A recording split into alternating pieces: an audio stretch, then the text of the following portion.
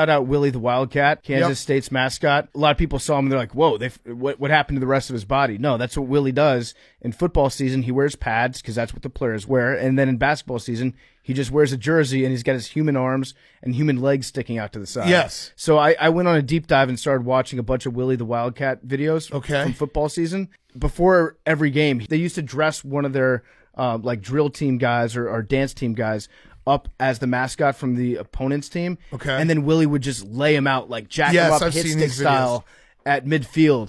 And they had to stop doing it because he gave a kid a seizure because he hit him so hard. Yes. But that's Willie, baby. Shout out Willie.